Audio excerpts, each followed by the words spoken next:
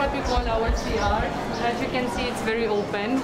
So my first experience when I was here is learn how to accept being watched when you go to CR. So the best thing that we always do when we will go to CR, we will get a towel or anything just to cover the area here. And then also when you go to CR, you have to get your own bucket of water so that you can flush the bowl.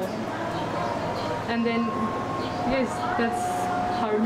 Because as for me, because I'm foreigner, I'm used to not going to CR in front of anyone.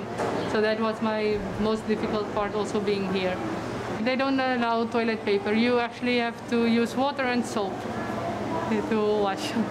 It's very, very hard. Because obvious for me as a foreigner, I'm used to tissue and then they tell me, no tissue, you use water. I'm like, I have to use my hand. For me, it felt so dirty because it's not normal. I only use my hand when I'm like showering. Don't tell me to use it for CR. It doesn't matter if you were born in the Philippines or abroad. Like 32-year-old Debbie. The South African has been in prison for 9 years now for drug smuggling. More precisely, for cocaine. There is one thing she does above all: play by the rules. In the morning, we have to wake up all at 5:30. No one is allowed to lay down after that. Then we will have our morning prayer. After morning prayer, we will be allowed to have a shower for 10 minutes. And then we will have a TC morning meeting. It's like a therapeutic meeting where we will talk about the problems in the dorm, and we will have newscasting, people who will have news reports, and then after that, we will have counting. Even at night, Debbie does not have a single quiet moment. She has to share her bed with a stranger. We have to move slow to respect one another also when sleeping. Especially like for me, I'm a foreigner. I'm very tall, more bigger than my partner next to me. So I think I'm taking most of the space on the bed. But it's hard, especially because it's a very small space. Example, for the bed, when we sleep, half of the bed is mine and half of the bed is hers. In the beginning, it's very hard to accept because I'm used to sleeping in my own position, sleeping freely. But now I had to get used to sleeping with someone and to have my space limited.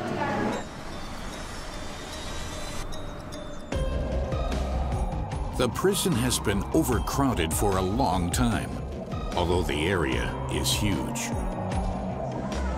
More than 3 times as many women live in the numerous wings as originally planned. Those who aren't lucky enough to get a bed sleep on the floor. There are, however, privileged PDLs who get a single bed, the elderly, the sick, and prisoners in management positions. Often there is not even enough space for personal belongings. They are stacked up in boxes, in the hallway, and under the beds. Inside, there'll be precious memories of the family and everything else one needs to survive. In my box, I will have an extra blanket, then my t-shirts and some sandals and towels. And then apart from the box, we are allowed to have a shower basket, which is always under my bed.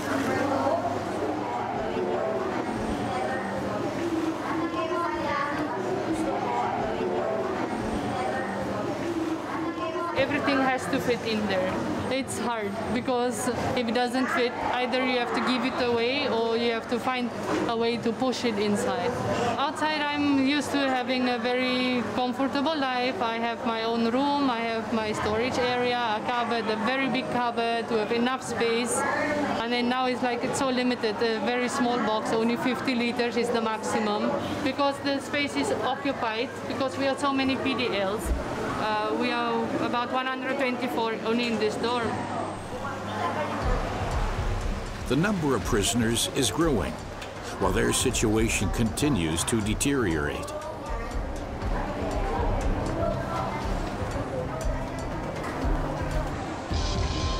The Correctional Institution for Women strictly limits water use. Whether for drinking, washing, rinsing, or showering. Water for this flows only a few hours a day. Peak daily temperatures often reach 35 degrees Celsius. The only way to get through this is by having a bottle for water. You always have to have a water bottle, so in the morning you fill up your water bottle up until the afternoon when the water will be running again. It's hard. If you don't keep water, you don't have water for the day. Access to water is limited. It's the first and one of the most important lessons one must learn here, even for new arrivals in the quarantine cell. In the morning, the water comes at 5 a.m. Since there's many of you in here, you take your shower according to prison number. So take a shower early, because the water is turned off at 10 a.m.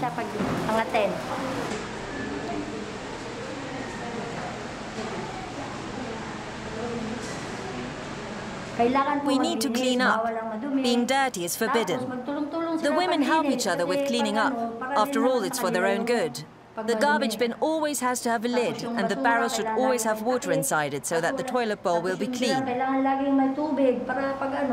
Be careful that the toilet bowl doesn't get clogged and stays clean. Without water to flush, the feces in the toilets make for an almost unbearable stench. The situation is especially extreme in quarantine.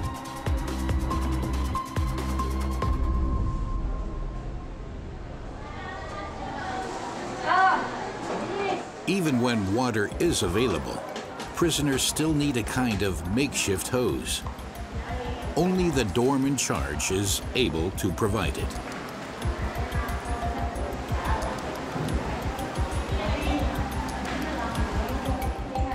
Without her help, it would not be possible to flush toilets and fill drinking water containers. And even that is not always a given.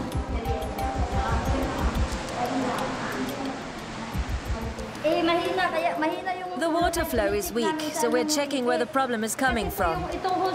This hose has a lot of holes. A part of the hose must have gotten pinched somewhere outside.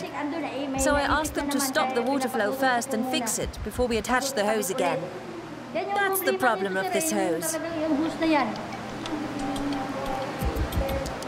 For many, water is simply a matter of course. But for the women in here, it's a luxury item.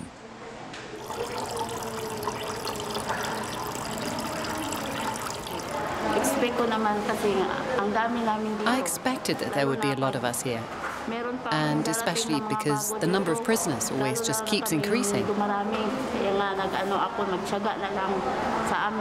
Each of us all just patiently saves water. That's why I thought of bringing a bucket here, so that I can save up water. Almost as important is the supply of food, whether for new arrivals in quarantine or those outside.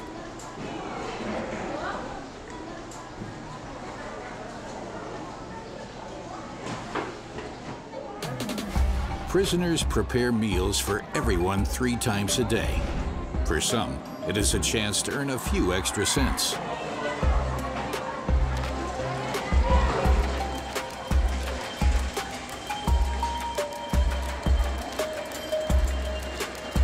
But this also comes with much sweating. In sweltering tropical heat at temperatures of up to 35 degrees Celsius. The job in the kitchen, working hot woks and rice stoves, is one of the most strenuous in the prison. In 2 separate kitchens, they cook mainly fish, vegetables, and rice. It's the most important food staple. It's inexpensive and very filling.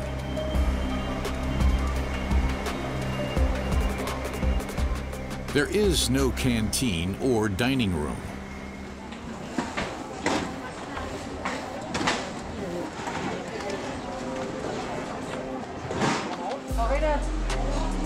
Prisoners eat either in the dorms or in front of them.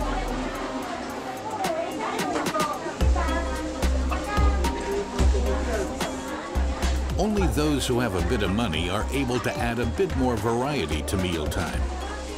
They buy extra foodstuffs in the numerous shops and cook it wherever there is room.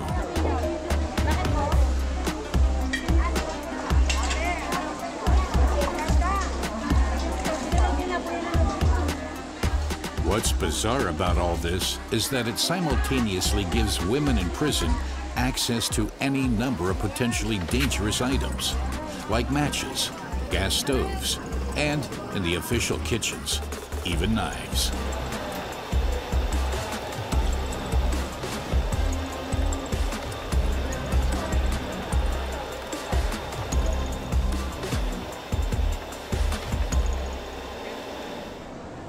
Complete isolation is very tough, but some prisoners have it even tougher, especially those prisoners going through a pregnancy.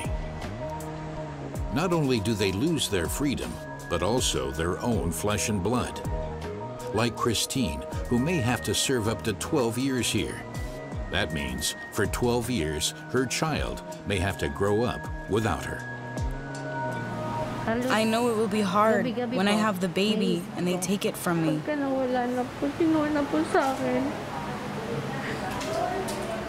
I think about it almost every night.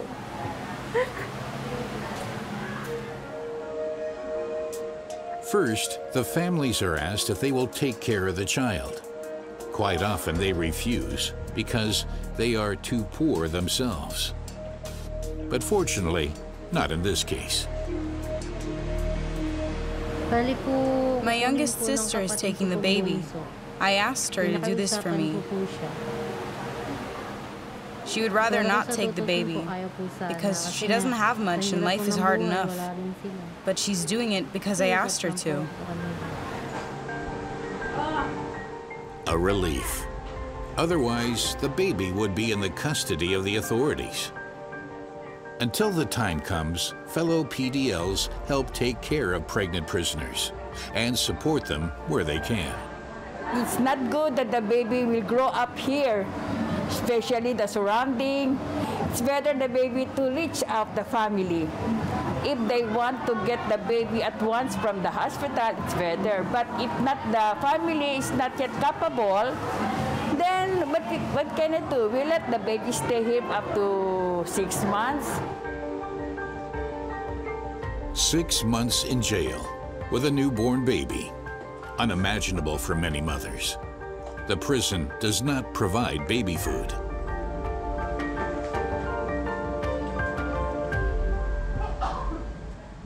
The baby is walking already, the baby is talking already. So, but when the time the baby is walking, talking, and say mama, it's very hard for the mother. Because she can see the baby is talking, they're already giving love and affection to both of them. Christine desires one thing above all, for her child to do well and for her family to somehow manage to get by. Family. It's the one thing many in here miss the most, like Debbie. She's some 12,000 kilometers away from South Africa, her home. The toughest part in here, I think, is to learn to, except like for foreigners, is to learn how to live without your family. You're so far from your family. And communication is very hard because of the time differences. And there's no other times for foreigners to call except the time that they are given. So if you can't call in those times, like for us in Africa, we are 6 hours behind of Philippines. There's no way to communicate with them. My family, the last time I spoke to them, my mother is still crying up until now. Because on October, reaching October, it will be 9 years. And they always tell me, why is it so long? They want me to come home. And I can't explain to them when I can come home, and I can't tell them enough how sorry I am for what I've done. Until then, Debbie will serve out her sentence for smuggling 8.3 kilograms of cocaine. In the Philippines, that gets you 20 to 40 years. she doesn't know exactly when she'll get out. My mistake was actually I loved the wrong man who taught me how to get involved in drugs. And as of plan of us, we were planning to use the money, if I didn't get arrested, use the money to get married. So what happened, he taught me that together with my modeling job, because he knows that I'm qualified for modeling, I will transfer drugs from Peru to Philippines. But when I was still in Africa, they promised me that I will not be caught. They already paid all the people, so it's safe. So he actually 100% guaranteed me. And then when I got here, no, there was nothing guaranteed. I was arrested on the spot. Debbie is hoping the authorities will grant her request for an appeal ahead of time, and she will be allowed to return home as soon as possible. I would do anything to turn back the time to not do it. Until then, the only thing to do day after day is wash, eat, sleep, and persevere. In Manila's Correctional Institution for Women, the oldest and largest women's prison in the Philippines. As my sentence is life, so the only thing I can actually do is keep on praying that God have mercy on me and that my appeal gets granted so that I can go home. Home. Released from one of the toughest women's prisons in the world. Packed in cramped quarters with more than 3,000 persons deprived of liberty.